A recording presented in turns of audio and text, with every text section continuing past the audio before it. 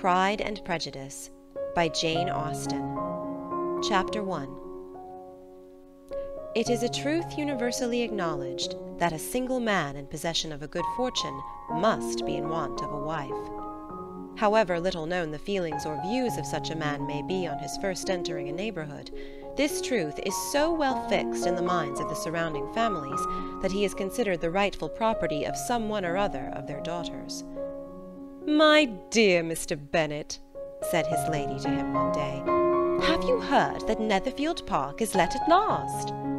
Mr. Bennet replied that he had not. "But it is," returned she, "for Mrs. Long has just been here, and she told me all about it." Mr. Bennet made no answer. "Do you not want to know who has taken it?" cried his wife impatiently. "You want to tell me, and I have no objection to hearing it." This was invitation enough.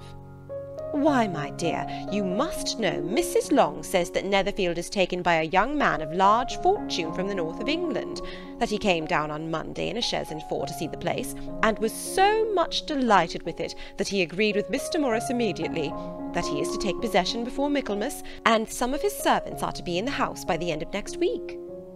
"What is his name?" "Bingley." "Is he married or single?" "Oh, single, my dear, to be sure. A single man of large fortune, 4,000 or 5,000 a year. What a fine thing for our girls!" "How so? How can it affect them?" "My dear Mr. Bennet," replied his wife, "how can you be so tiresome? You must know that I am thinking of his marrying one of them." "Is that his design in settling here?" "Design? Nonsense! How can you talk so? But it is very likely that he may fall in love with one of them, and therefore you must visit him as soon as he comes." "I see no occasion for that. You and the girls may go, or you may send them by themselves, which perhaps will be still better, for as you are as handsome as any of them, Mr. Bingley may like you the best of the party." "My dear, you flatter me.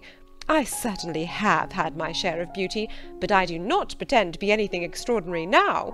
When a woman has 5 grown-up daughters, she ought to give over thinking of her own beauty." "In such cases a woman has not often much beauty to think of." "But, my dear, you must indeed go and see Mr. Bingley when he comes into the neighbourhood." "It is more than I engage for, I assure you." "But consider your daughters. Only think what an establishment it would be for one of them. Sir William and Lady Lucas are determined to go, merely on that account, for in general, you know, they visit no newcomers. Indeed you must go, for it will be impossible for us to visit him if you do not."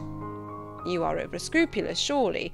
I dare say Mr. Bingley will be very glad to see you, and I will send a few lines by you to assure him of my very hearty consent to his marrying whichever he chooses of the girls, though I must throw in a good word for my little Lizzie." "I desire you will do no such thing. Lizzie is not a bit better than the others, and I am sure she is not half so handsome as Jane, nor half so good-humoured as Lydia. But you are always giving her the preference." "They have none of them much to recommend them," replied he. "They are all silly and ignorant like other girls, but Lizzie has something more of quickness than her sisters." "Mr. Bennet, how can you abuse your own children in such a way? You take delight in vexing me. You have no compassion for my poor nerves." "You mistake me, my dear. I have a high respect for your nerves. They are my old friends. I have heard you mention them with consideration these last 20 years at least." "Oh, you do not know what I suffer." "But I hope you'll get over it, and live to see many young men of 4,000 a year come into the neighbourhood." "It will be no use to us if 20 such should come, since you will not visit them."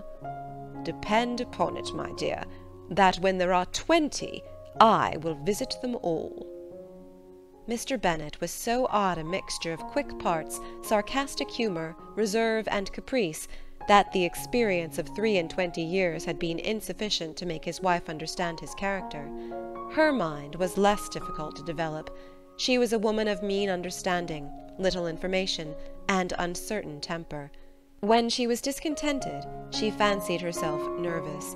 The business of her life was to get her daughters married. Its solace was visiting and news. End of chapter 1.